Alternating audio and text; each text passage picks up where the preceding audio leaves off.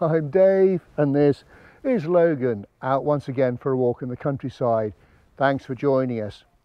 Now today we're at the village of Hannington in North Hampshire. It's situated between Newbury, which is about 12 miles by car to the north, and Basingstoke, which is about 8 miles or so by car to the southeast. And we're going to be doing a roughly 5-mile circular route. We'll have a quick look around the village first before predominantly going out into the countryside and enjoying some quite stunning views, particularly across the Thames Valley. And I'll expect we'll come across some interesting things along the way. Now I'm filming at the end of October. There's a little bit of a chill in the air. The sun is trying to make some brief appearances. There's a little bit of a wind, but should be spot on for a walk anyway. So do come along with us. Well, I've parked my car at the village green in front of the church. Speaking of which, that's just behind me here. It's the Church of All Saints, and it dates from the 11th century with additions and alterations in the 12th, 13th, 14th, 15th and 19th centuries. And in Saxon times there was just a building with an aisleless nave and chancel here, but it now consists of a chancel, nave, south aisle and north porch. The chapel was rebuilt in the 15th century and the north porch and bell tower added in the 19th century. But on the south wall there's this fantastically well preserved sundial. I wonder if it's Saxon.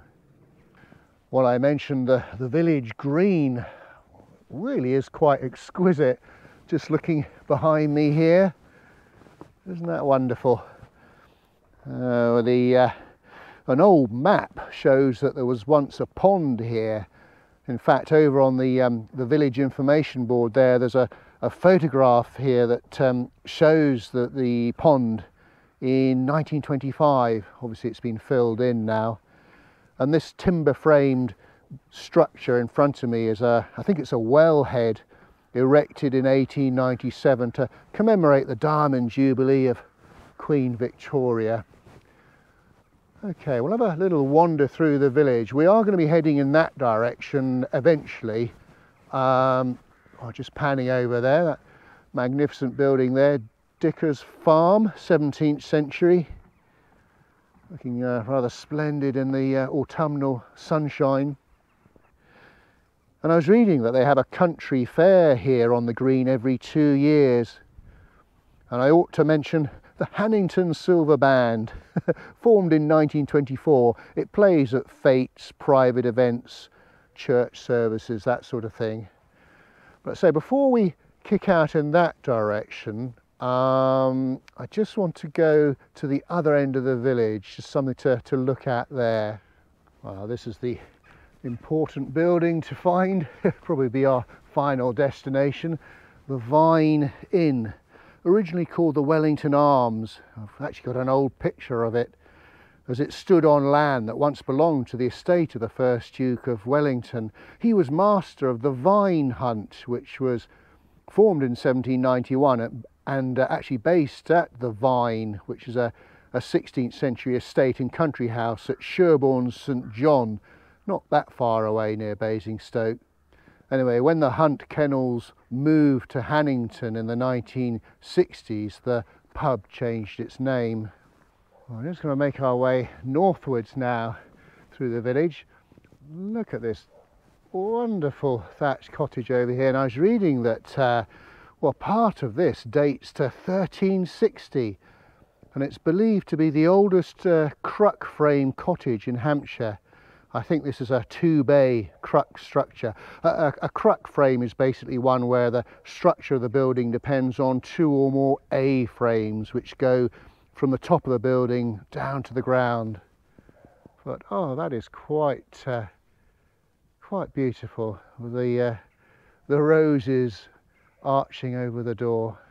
Well, I'm now heading out of Hannington and heading northwards along a footpath that's going to take us into the countryside, just passing by the old rectory behind me. The name Hannington comes from farm of Hannah, and back in the times of the Domesday Book, the village and land was all owned by the Bishop of Winchester. Anyway, keeping our fingers crossed that it stays sunny. There's a few black clouds about, but we should be okay.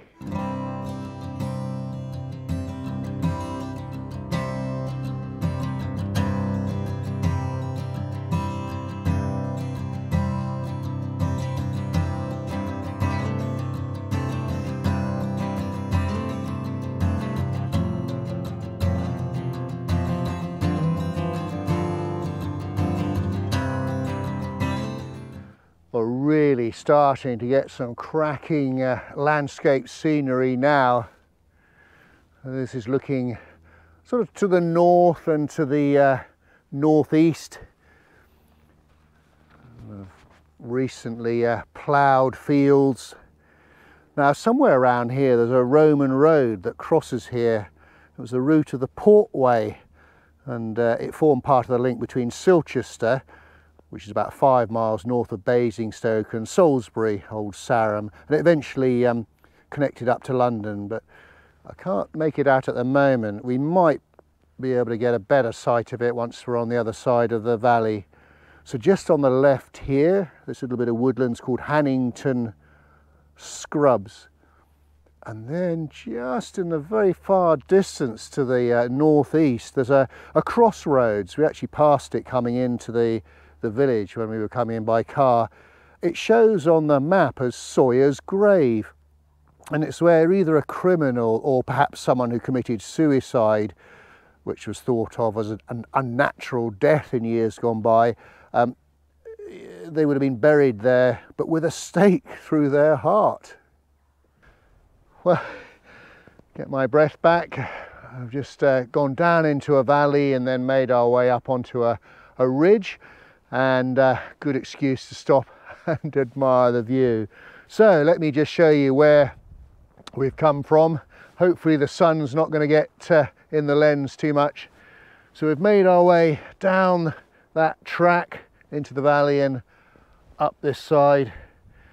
I can't quite make out that Roman road. It goes across there somewhere. We will see it in much greater detail later on in the walk. But anyway, we're just going to head up over the ridge, and when we get to the other side we should get some really good views. Well, this is just for folk that might be doing this walk after watching the video. Go over the ridge, down the other side, and then just look out for this gate to a footpath on the left hand side, and then we go through there. Beautiful up here. So that's looking over to the east. I think that's at the very top is Plantation Hill to the east, and then just slowly panning round. Somewhere to the north there is Kingsclear, and then you can probably make out some white plastic rails, and that's all part of Andrew Balding's horse racing yard and stables. We'll might get a bit closer later on.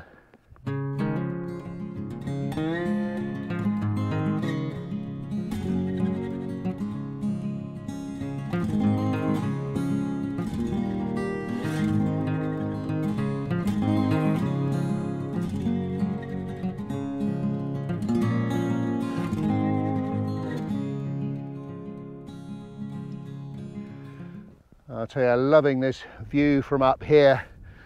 Hopefully it's not too dark for you on screen, because there are a few dark clouds around now. It really does show how vast that training establishment is down there of Andrew Balding's. I wonder if next year's Derby winner is in one of those stables. Who knows? But I think just in front of me here, I've been watching these birds of prey swooping down, and I guess they're making use of the thermal currents. I don't know. Unfortunately they go so fast I can't catch them on my little Canon camera, but it's terrific watching them. Well, one thing you won't fail to notice as you're walking along here, There's this transmitter that's just behind me. Now, it's not the prettiest bits of architecture, I grant you, but very much a necessity. The TV and radio mast here on Cottington Hill, and it provides broadcast to Berkshire and North Hampshire. The mast is 431 foot high, and if you include the antennae on top, it brings it up to 498 foot. It was constructed in 1970.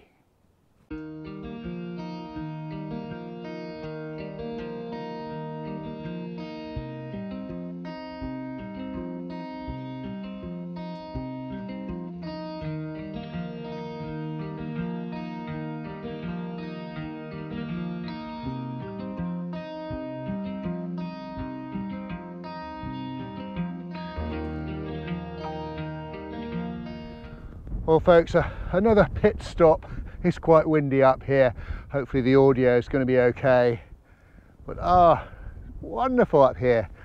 So let me show you what I'm looking at. So there's the transmitter just on the right there, and then this is looking north. We've just come through those woods. Lovely little footpath through the trees. And then that's Kingsclear down in the valley down there, and then this is panning over to the west, and then the hill, or the little escarpment on the left there, there's some more gallops there. Again, that's part of the Ian Balding gallops, but that's Watership Down, of course, famous for the setting for Richard Adams' 1972 novel about a bunch of rabbits. Of course, there was a film in 1978, and of course I've got a bit of a connection because my young puppy is called Fiver, and he was one of the rabbits in the book and the film. Now, an Ordnance Survey map indicates an old settlement here, and there are certainly some earthworks. There may well have been a royal hunting lodge here, and King John apparently stayed here for hunting no fewer than 37 times. Certainly there was a deer park here, and we'll see evidence of that shortly. The park remained in possession of the Crown until the 17th century, when it passed into the hands of the Cottingtons. I think that's when the hill changed its name from King John's Hill to Cottington's Hill. There was also a spectacular watchtower built here in the 18th century, but that no longer exists. Just coming off Cottington's Hill now, and I don't know if you can see, there's a definite bank earthworks along the edge of this field here, and if you look on an old map, it shows as Park Pale, and sure enough it is part of the old 13th century deer park, part of the enclosure that they would have had up here. Well, this is about as far west as we're going to go on the walk. There's the Watership Down, and the gallops up on the hill there. We're going to follow a footpath that goes along the side of this field all the way down to the bottom, and then start heading back up, sort of along the ridge there to the top.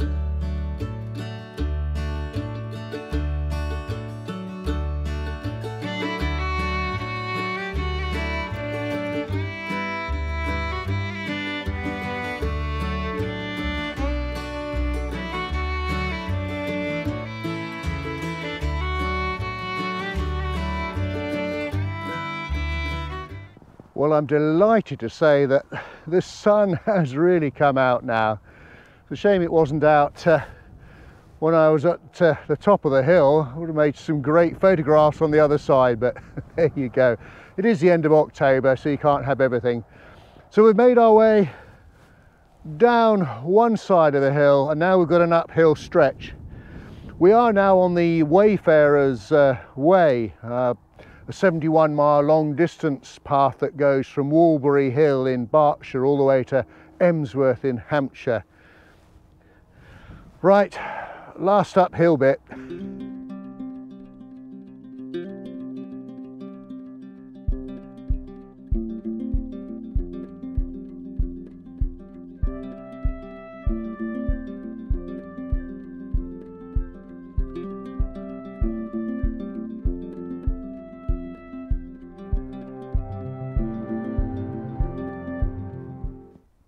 Well, we've reached the top of the ridge. Good excuse for yet another pit stop and one final look back at now the sun is out. It looks so picturesque, and the fields now, little green shoots coming through. I'm guessing that could be winter wheat that's been planted. I'm not 100% sure. Well, as we're sitting here enjoying this beautiful autumnal sunshine, got a little update on Logan. As many viewers will know, he does competitive obedience, and this year he has qualified for the Kennel Club Good Citizen Special Pre-Beginners Obedience Stakes Final, which is being held at Crufts in March 2022. So we're thrilled about that. He's only the second Whippet ever to make the final in the 16 years that it's been going. And the previous Whippet to do it was actually our Monty, who did it 2 years ago when he was 8th. Now Logan's not quite as good as Monty, but we'll be doing our best anyway. And Fiver, the little puppy that you might have seen in previous videos, he started his obedience training, hasn't had a competition yet, but he's been doing a little bit of dog showing, and he's qualified to compete at Crufts in the dog showing. So it's going to be a busy time next March. We're now made our way up to the top of the ridge and have now come across Meedham Lane. I mentioned that Roman road earlier on, and well, this is where we meet up with it yet again. And this is where it's become a tarmac road, so a lot easier to see. And as you can see, it's pretty dead straight.